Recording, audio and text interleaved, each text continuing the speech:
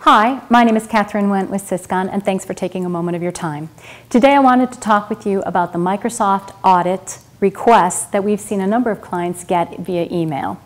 So a couple of things. First of all, we want to make sure that the email you got is in fact from a legitimate source. Microsoft does use third parties in order to conduct these audits.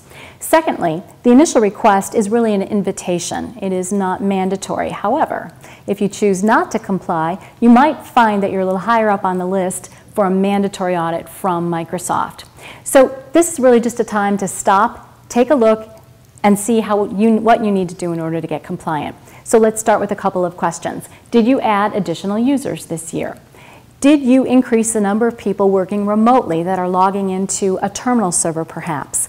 Did you buy additional workstations, laptops, or tablets? Did you upgrade any of those perhaps to Windows 7 or up to Windows 10? The upgrade path may not have been covered and you might have needed to buy another operating system. So what licenses do you need to consider? Well, operating system, as I mentioned a moment ago.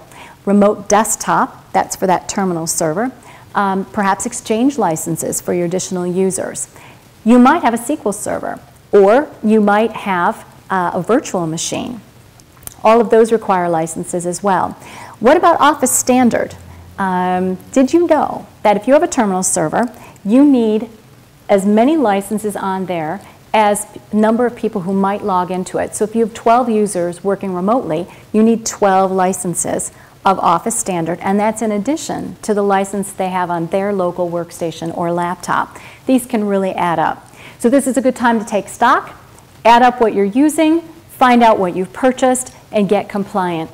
That way you'll avoid penalties and interests if you do end up in a mandatory audit. Thanks, and I hope you have a great rest of your week.